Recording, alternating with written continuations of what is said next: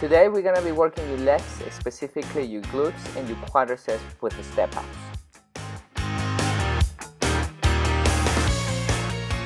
We use a 16-inch tall step. You can adjust this according to your height. However, this is the standard size that we use for most people. The first thing I recommend you do is put your foot completely on the step. Then you're gonna keep 90 degrees on the knee that is on top of the step. And all you have to do is pull yourself with the foot that is on top and push a little bit with the one that's at the bottom. Make sure that the knee that is on top of the bench is completely extended in the end position. When you step down, make sure you step far enough so the knee that is on top of the step is still 90 degrees. Now, the reason why we bring that opposite knee all the way high is so you make sure you extend the knee that is on the step completely.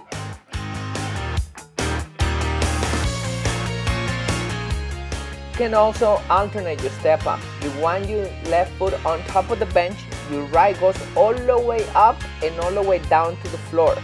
Now you want your right on top of the step and you want your left to go all the way up and all the way down to the floor and then switch.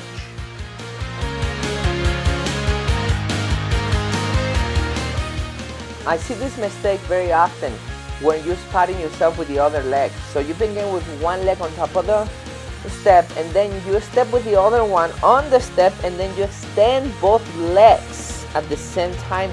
This is the reason why we don't step with the opposite leg when I teach you how to do this, because you want the leg that is working to be completely extended, not to spot yourself with the other leg like this example right here.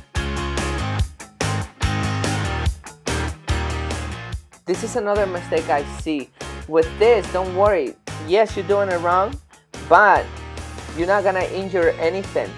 What you're doing right here is actually stressing your knee by pushing it forward and not having the 90 degrees on your legs, so your glutes and your quadriceps are not kicking in the way they're supposed to. Your knee is getting more of the exertion out of this exercise and it's making it easy for yourself. So remember that you want to work your glutes and your quadriceps, not just put the stress on your knee alone. This is the opposite. So instead of having a 90-degree angle, a smaller angle, you have a bigger angle. So you're stepping way back away from the bench and then you're getting some impulse and come up again. Once again, this is not the right way to do it. You're not gonna injure anything, but you're not actually targeting your quadriceps and your glutes because your leg is way back. You're gaining some momentum to try to do this exercise. Alternating your step ups is not the efficient way. What are you doing right here? You're not working your leg completely by bringing the opposite leg all the way up and all the way down to the floor. What you're doing, you're switching your leg right away, right when you step on the bench with the other one.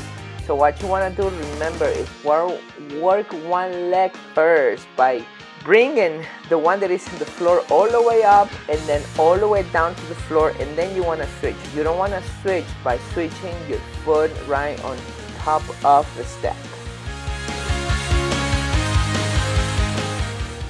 Keep the knee that is on top of the step 90 degrees and make sure you extend the same leg completely.